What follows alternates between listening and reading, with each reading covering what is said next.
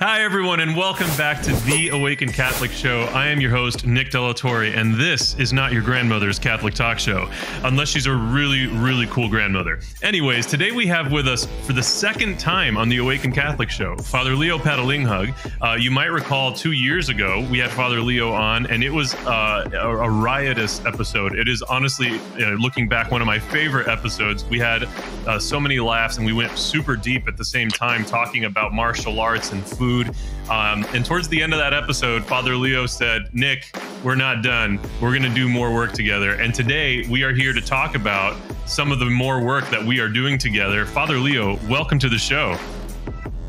Thank you. Thank you. That was just me being prophetic or desperate for more, work because I don't do enough. So this is great. It's good to, one of the things that I always remind people is that Catholics need to show that we actually work together and as opposed to working against each other. We have some people who claim to be Catholic who are so anti-life. We have to show what it means to really be Catholic and work for life. That is so true. Amen to that. Yeah. And there is a growing awareness in the community of Catholic creators and speakers and authors that there is like this importance, this need for collaboration. Just recently, I was on the production team for the Theology of the Body Institute's Revealed conference. And one of their specific goals with it was to bring together different speakers and stuff that do work on the theology of the body in their own ways. And instead of having everyone in their own little silos, like have these roundtable discussions that were just authentic opportunities for collaboration. And, right now you just kind of made a joke, and I don't know if people caught it. You made a joke about that you don't do enough. And you were giving me a rundown right before we started recording. Why don't you tell the good people watching or listening what all you are in the middle of right now? It's certainly not a nap. I wish, but so part of the work that I do is head and founder of Plating Grace. It's an international food and faith movement. I know it sounds absolutely ridiculous, but all they got to do is watch the previous show that we were on, and you'll hear how deep the theology is and about what our world needs to do is just come together and eat together. So that looks like me as a speaker, as an author. I'm now writing my fifth book. It's actually, I think I can say this now. It's not embargoed. I'm going to be writing the compendium for the Drinking with the Saints. So that same publication reached out and asked if I would do Dining with the Saints. Oh, so I'm in the middle of that. Plus, as a speaker, I have no idea what happened, but ever since people started lifting up the COVID restrictions, they kind of want to see people in person again. So I've got to try to trilocate to get to all of these events that people are asking me to do.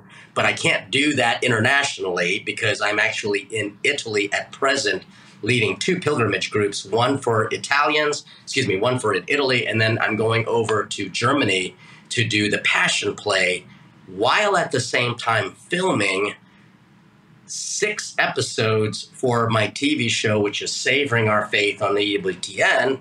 And then all of that, just keeping up with my prayers and learning new cuisine. So it's a difficult life I lead, Nick. It's very, very difficult. The Lord has asked much of you.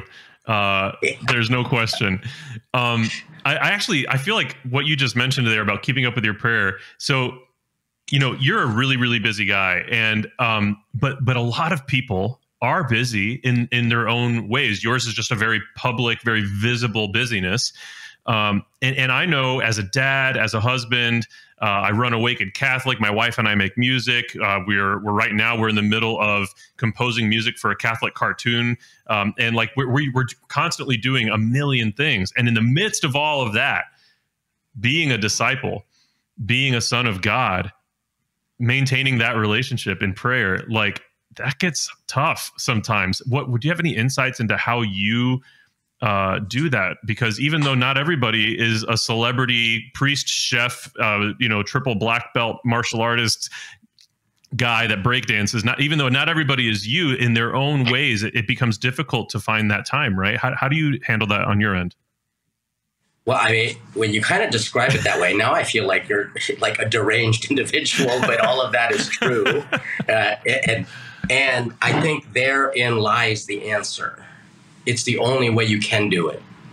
You just have to do it. You don't want to do it. It doesn't always feel good to do it. You just got to do it. And when you don't do it, you just simply say, sorry, I didn't do that, and trust that God was still talking to you, still letting you learn something. I mean, and honestly, you know, like, it'd be wonderful if I could just take the Blessed Sacrament wherever I go and I could have my own personal holy hour. You know, like, I'm a priest. I could be able, I mean, I said Mass this morning on my own, but I can't just walk into a church and be like, ciao, you know, can I stay an hour in your church? They're not going to know who I am and what I do. So what I have to do is find God where I am. And that just sounds so silly. And I know that sounds a little new agey, but I'm not a pantheist in any way. I didn't say Glad that, to hear it. you know, like, find God in the tree because the tree is God. That's a pantheist. A Catholic says God made that tree and that tree possesses qualities of God. Find in a way how God is speaking to you to the tree, through that tree, and realize that Jesus has died on the tree of life. Oh, boom, there's a meditation for at least a good 10, 15 minutes. Yeah. You know, like, find God in the midst of having dinner with your friend that I hadn't seen in this just happened last night too. I hadn't seen in years. And, you know, like, I feel guilty that I didn't actually spend a full holy hour somewhere. And then God said, and what was that you did at dinner last night? So I don't think God wants anyone to feel guilty for not praying the way they think they ought to be praying. God wants to use opportunities in a person's life to reconnect. I mean, why do we limit God to an hour? Why do we limit God to a gold box in the middle of the church? We have to realize that God is, and not a was or a will be. He was, is, and will be. So, wow. So people just stop limiting God, you know, and allow God to make himself present to you. That is so beautiful. I really love that. Just last night, I was at a Theology on Tap, and this guy, Monsignor Tad Oxley, super awesome priest. Do you know him? Your face is like you know him. I know him very well. I know him. I mean, like, all the people that you know are cool. I'm like, oh gosh, I guess that makes me cool too because I know these people. Yeah. I mean, yeah, Monsignor Oxley. Yeah, he was doing a talk at Theology on Tap about meditation in the Catholic context. He talked about Lectio Divina. He talked about Ignatian contemplative prayer, and then other forms of contemplative prayer. And one of the things that stood out to me, that connecting it to what you were just describing, is like, you can go so deep in moments that you're not in a beautiful cathedral or in even a chapel. Like, you could go so deep in contemplative prayer. And in fact, maybe there's some irony in the fact that the Catechism of the Catholic Church says contemplative prayer is the highest form of prayer, and you can literally do it anywhere. It's amazing. And what you were just describing, the way that that tree can bring you into God and bring you into truth and beauty, like that to me is a form of contemplative prayer. Like, that's powerful stuff to find God there. Yeah, it's oftentimes contemplative prayer is misunderstood as kind of like sitting with someone doing a gong and you going, you know, like I can't sit in that position. I'm getting that old, all right? I mean, and if I had coffee that morning, there is no way in God's creation I'm going to be sitting that still. And a lot of people think that your temperament kind of determines how your relationship with God is going to be. And that might be true because God made your personality and made your temperament. And not everyone is a monk. I mean, even St. Francis de Sales said that it would be silly if a priest tried to live like a layperson, and be even sillier if a layperson tried to live like a nun or a cloistered, you know, religious member. So we have to, first of all, understand who we are as God's children, and then find out, how did God kind of make us in a unique way?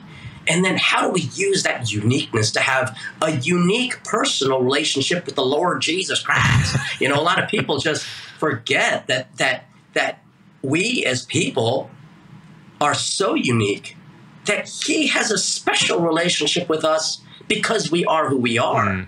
And if I can't, because of just the nature of my work, I can't beat myself up if I can't spend a holy hour.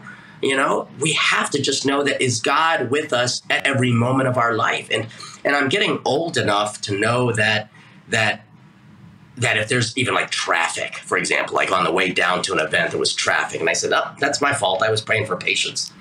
Sorry. And so, you know, that God is even speaking to us through these moments throughout our day. Yeah. We just have to be open to that unique personal relationship and stop comparing yourself to other people's spirituality. That's useless. Yeah, I think that that's so huge, because even in my own experience, what you brought up about you're not a monk, like that's so relevant in my journey, because before I got married and I was discerning priesthood, I spent time with the monks at St. Meinrad Seminary, and that completely transformed my spirituality in a beautiful, powerful way. I fell in love with the divine office, the liturgy of the hours. I fell in love with silence. And like, as a single man, as a bachelor, I was doing the holy hours as often as possible. I was praying the divine office, praying the liturgy of the hours, and I was super hardcore about it. Like, at a minimum, I did 2 of the hours every day, and sometimes I did 3.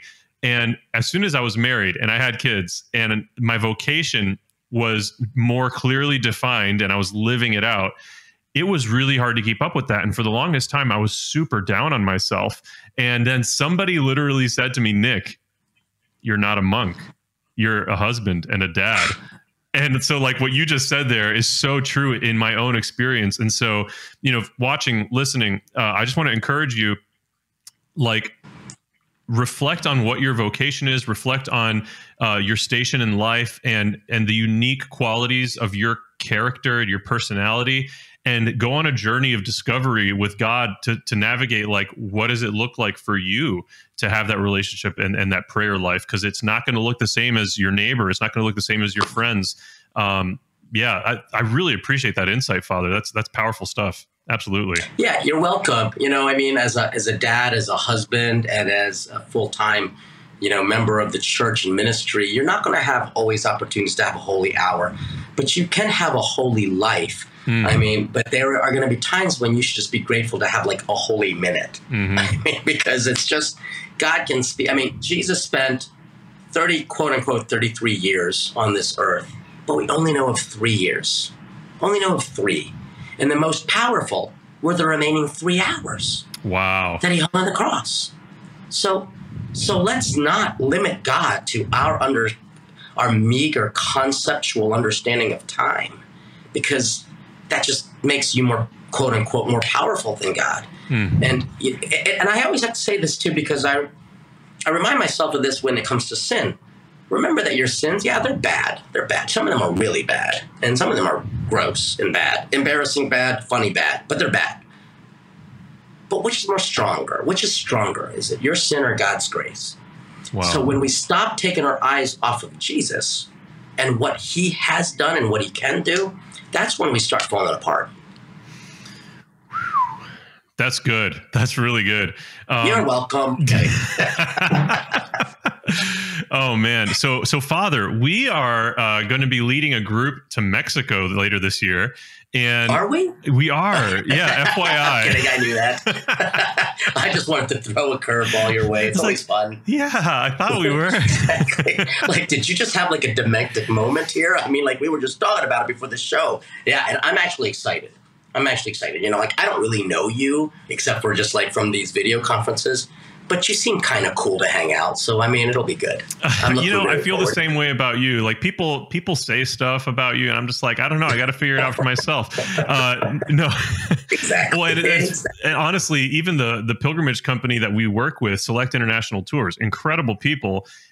From the moment I started interacting with them and they reached out to us, when they got a wind of like what my vibe is as a person, what our vibe is as an organization, they were like, man, you guys should do some stuff with Father Leo because you guys are just so compatible. And I was just like, I guess so. Cool. You know?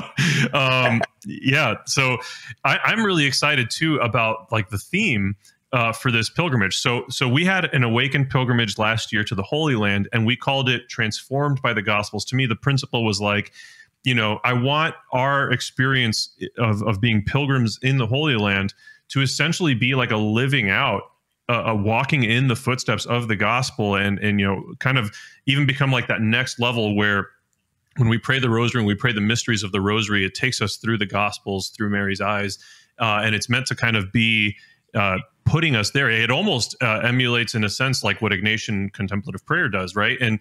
And so for this pilgrimage to the Holy Land, I wanted that to be like that next level of like, you're putting yourself into the Gospels. And if the Gospels are transformative on a paper, like, just imagine being there, right? And so what I love about the theme for our Mexican pilgrimage here is that the title is Food and Faith of Mexico.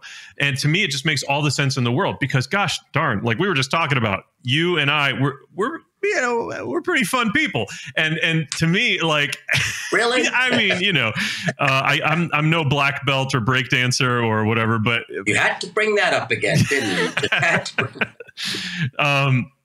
But to me, like, man, there is so much that Mexico has to offer in its richness of faith and culture in such a powerful way. And I think that going into it with that mindset that, like, our faith isn't just like this super pious, like we levitate when we pray the rosary kind of thing. Our faith, you don't? Well, I do, but I just assumed that you don't. Thank you. Just want to make sure, because that's the only people we're bringing on this pilgrimage. Okay. Are levitators. People that levitate. Got it. And if you buy locate, you get extra points. But discount. But our faith isn't just like this pious expression of prayer, even though that is beautiful and good in its place. But like, our faith is also joy filled. Our faith is this fully integrated experience of beauty and fun, and I think that all of that we don't navigate that. We don't explore that enough as Catholics. And I think that our pilgrimage, Father Leo, is going to do that very explicitly. Yeah. So I just wanted to kind of go through a couple of the key things here. You know, so the most obvious thing when you're doing a pilgrimage in Mexico, you got to visit the shrine of Our Lady of Guadalupe. Yeah. Well, first, let's start off with this, that I've been doing pilgrimages, gosh, even before I was ordained, leading people through Rome as a student there. And I always kind of had a love for being able to show people around. It's just kind of maybe part of the hospitality bone that I have in my body. And as a priest, I was doing it all doing it by myself, and that's perfectly fine. But I realized that the lay community in our church need to start seeing themselves as pilgrims. And the reason is because, you know, as much as I love parishioners, they can sometimes get kind of annoying to me. And I'll tell you why. Because they can develop a parochial mentality, and they can become so very settled that they forget that this is a pilgrim church. I mean, like, granted, you might not be able to come on these international trips with us, you know, but at least do a pilgrimage and go to maybe a different Catholic church on occasion, maybe your cathedral, or I would say maybe go to a different mass time in your own church and see how it's. How about this? Sit in a different pew. Holy God, that's asking a lot. Can't do that. Yeah. So this whole pilgrimage experience, especially with lay people, kind of gives me a chance to, again, work with parishioners. Because I don't have a parish as a missionary priest. I don't have a regular set of parishioners. But for those, you know, for that week or those 10, 12 days, we become a parish in a pilgrimage experience. And they start to see their life a little bit differently. And so the best thing you can do as a Catholic is to go on a pilgrimage, because it will make you appreciate that the Catholic Church is truly way more than those four walls that you put your envelope in every week. And more importantly, you're going to see how being Catholic is literally part of the cool people group. I mean, literally, it's the cool people group. Everywhere I go where the pilgrimages have tourists coming through, do you know why they come? Because of Catholic churches, because of a Catholic thing. And so in Mexico, yeah, you can go for the taco. And we're going to do that. Yes, we are. Yeah, we are definitely going to do that. But people go to Mexico, not just for the beaches, but for the fact that a Catholic put a church around a beach area and turned it beautiful. That's why we go. Because wherever Catholics are, we make things awesome. Oh, that's a great line. That's a great line. And it is a fact. Gosh, yeah. It's such an important perspective, and I experienced that. So, you know, this Holy Land pilgrimage that I went on, like, it was absolutely life changing and paradigm shifting. I had been on one other pilgrimage that was a little bit not the same way, because it was for a World Youth Day, and it's crazy chaos. You have millions of high school students running around. It's not the same thing, but no. The amount of hormones in the air can't even be stifled by all of the incense that the Holy Father uses. It's impossible. Oh, no. Yeah. It's a different form of pilgrimaging. Yeah. And that was definitely a thing we had to deal with. But anyways, so yeah, my Holy Land, let's look at, for example, the Wailing Wall. It's not even a Catholic site. I went to it, but if you think in broader terms, like, Judaism is a part of our Catholic heritage, right? And older brothers and sisters in faith is what amen. They're called. That's right. Yeah. And I've heard of the Wailing Wall for my whole life. I'd seen footage of JP2 there and all these people. And I was like, cool. I don't get it, And I went there, and the moment that I touched the Wailing Wall, I was flooded with the Holy Spirit. Like, I became so unexpectedly emotional. It was unreal. And I came away with such a different appreciation for the Wailing Wall. And something, are you going to be a crier on this trip? No. Are you going to be? I promise I won't. I specifically go out of my way to never feel. So it's a coping mechanism I developed in childhood. No worries. But I just, for example, like, to your point about how valuable, how important pilgrimage is, like, we build up these paradigms, these ways of seeing the world, these ways of seeing our faith that are so limited to our current set of experiences and the ways in which our faith is manifested. So if you're the average parishioner, like you were describing, like, yeah, you go to that pew that your family's been going to for generations, and you check the boxes, you send your kids to Catholic school, but like, we need circumstances that push us outside of those parameters, put us outside of our comfort zones and our experiences. We need new experiences. And so, for me, something like Our Lady of Guadalupe, do I remember correctly that she is the patroness of the Americas? Yeah. Right. Yeah. So, patroness of the Americas, all of the Americas, right. South, USA, America, and our Canadian Americans. Go truckers. I'm just saying. Gosh. But to me, it's like, hey, that's kind of a big deal. And I just have never connected with Our Lady of Guadalupe. And I'm like, man, I feel like I'm missing something. And if I had that experience with the Wailing Wall in Jerusalem, man, what am I in for in terms of gaining a new appreciation for and adding color to the painting of my life, right? I'm so excited to go there and to understand Our Lady of Guadalupe differently. I'm excited to go there and experience, because there's a whole lot to Our Lady of Guadalupe. Like, even just historically, you have the Protestant Reformation, where I don't remember the exact numbers, but some really specific number of Catholics left the church with the Protestant Reformation, and then in a very congruent, like very similar time frame, just as many or more people were converted to Christianity as a result of Our Lady of Guadalupe. And it's like incredible how we see the Holy Spirit work through some of these things. Do you have any thoughts about that? Yeah, plenty. Because that's what I do. But more importantly, let's just go back to something even more simple and basic. Okay. We hear Mexico, and people, a lot of me go to like, oh, cool beaches, or they might go to something negative like, illegal immigration. Let's just be very honest about our prejudices, which we all have, which we need to talk to God about, and more importantly, confront. Do people see it as a pilgrimage destination? Not necessarily. Maybe one place, maybe Guadalupe, but they forget that our entire country was founded by someone from Mexico who came up, discovered California, and boom, St. Junipero Serra.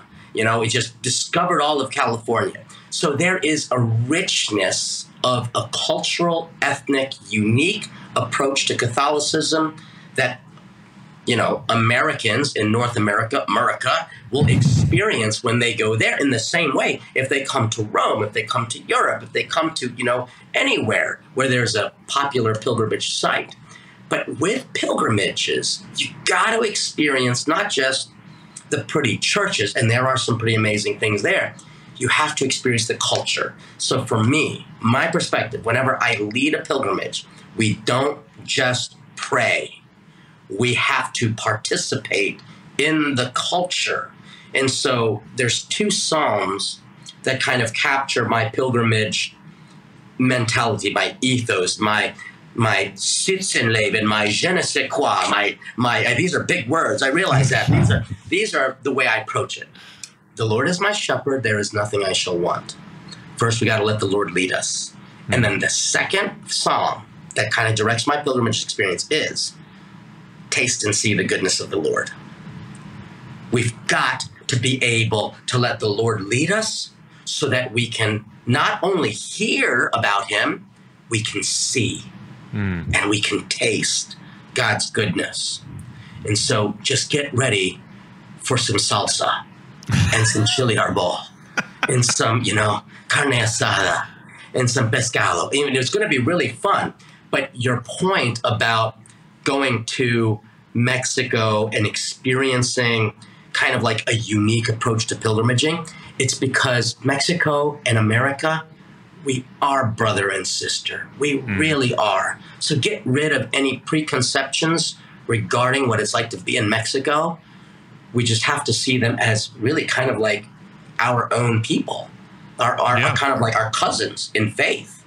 And thank God for them, because there's so many people leaving the Catholic Church. Thank God we have cultural faith, especially our Hispanic communities, who are keeping the faith alive. Yeah. Amen to that. Amen to that. And there is going to be so much in this trip. There's going to be a link in the description of this episode if you want to look at the itinerary in full. And the other thing, like all of the incredible spiritual experiences that we're going to have there, all of the fun that we're going to have there, and we're going to get to visit some really incredible places. This is a very cost-effective entry point to pilgrimage. Like this trip in particular is very cost effective. Oh, and it is downright dirt cheap. It's unbelievable. It is. Yeah. And so, it was tailored that way specifically to remove a barrier to entry. None of us are going to be sending you don't have kids to send to college, but I'm not going to be sending my kids to college as a result of this pilgrimage. This is really nearly at cost. We wanted to create this opportunity to become that venue for that experience of getting outside of your day-to-day norm and letting God use that somewhat unsettledness that happens when we're outside of our comfort zones, outside of our normal environments, letting God work on your heart in that, and then also experience the new things, the food, the culture, and there's no one better to experience those kinds of things with than Father Leo Patalinghug. Aren't you something, Nick? That's what I hear. Well, but the fact is, this is what I do. I'm a missionary priest. So I come to you and help you to remember that you are missionary disciples. You have to be on a mission. You've got to be sent. And I like that phrase. This is a good kind of entry point into a deeper understanding of being a pilgrim. Because a lot of people, again, are so content of just being a parishioner. They sit in the same pew. They read the same bulletin announcement during the homilies all the time. They basically mark their territory in church like they do in the animal kingdom. And there's no changes whatsoever. And that's what a pilgrimage does. It opens your eye to the greater picture, the greater reality, and it helps you to see how we truly are Catholicos. In the Latin understanding, they call that universal. In the Greek understanding, it means fullness of spirit. And a place like Mexico, you're going to find yourself, good Lord, we can drive to Mexico. You don't even have to get on a plane or anything. I'm going to. But you could drive to Mexico, and you're going to feel like you're in a completely different world. And a world that will not only change, but supersede your expectations and your preconceptions. Wow. Truly. It will blow your mind. Wow. Yeah. And something that just struck me too, as you were saying that about sitting in pews and really not being changed. So often when we're listening to a homily or even in prayer, you know, we might hear a great message in a homily that's very convicting, that is like, man, if only my husband heard this, or man, if only my wife heard this. And I heard this quote from some obscure, like not commonly referred to saint. So I don't remember who it was, but it had something to do, it was something to the effect of a true mark of holiness is when you hear an important message in a homily, and you first, or even just reading scripture, and your first thought is applying it to yourself. And so I think that even from that standpoint, pilgrimage can be an opportunity to, like, because you're not in that pew that you're used to sitting in, because you're not in the environment you're used to, you can really dispose yourself to be vulnerable to God in a totally different way. It's almost easier in that context to receive for you, receive for what your heart needs and what your mind needs. Does that make sense? Yeah, totally makes sense, because again, I believe that if people even have an inkling to go on a pilgrimage, that's God inviting them to something deeper, and it's personal. I also have to say that the timing is not simply because it was a time that you and I can find. It's actually a perfect time. Not even talking about just the weather in Mexico at the time, but I'm talking about our liturgical calendar. It's going to be right before Advent. Yeah. And so, first of all, you can get amazing Christmas gifts in advance. Okay, so just letting you know. You don't have to fight with the Black Friday ridiculosity.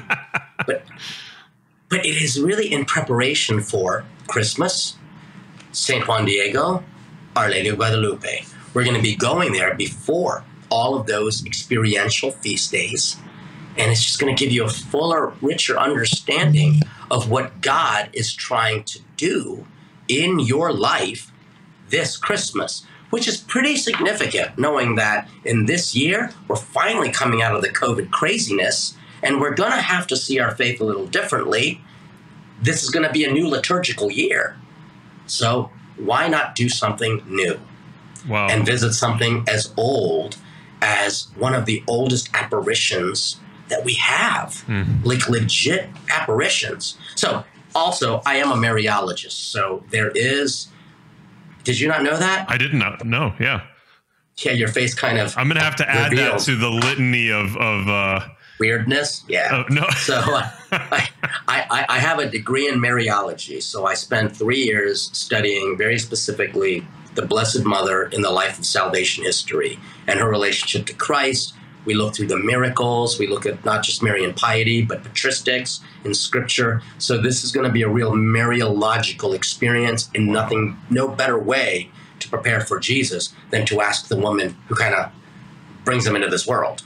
That is so exciting to me. That adds a whole nother dynamic to what this experience is going to be, because you're going to be getting homilies, people, from this Mariologist, kung fu fighting chef, author, and speaker.